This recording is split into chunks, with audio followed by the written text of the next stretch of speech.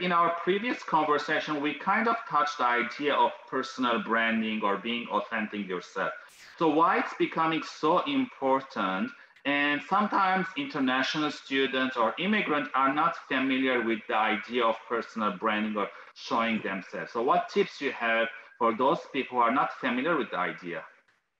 Sure. So personal branding is really just, you instead of, here's the example, right? You can wear a big shirt that says Nike across your chest, or you could frankly wear a shirt that has your name across your chest. Now, nobody really does that. But when it comes to personal branding, you have to remember that you are your own walking, talking billboard.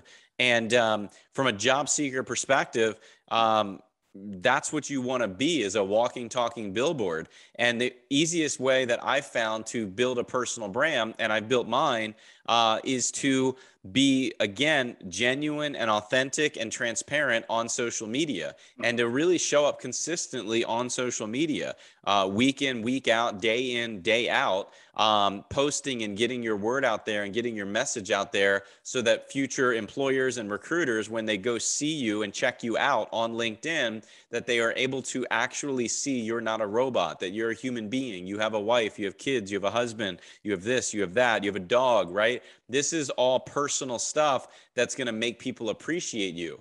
And here's the key, right? Here's the big tip.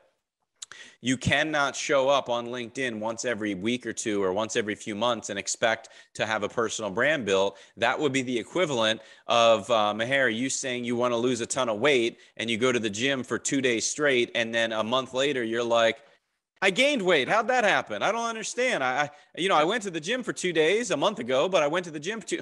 It doesn't work that way. You have to be consistent day in and day out.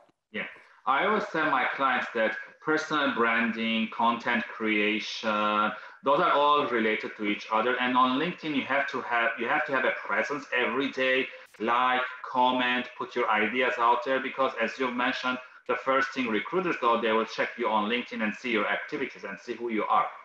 Correct. Yep.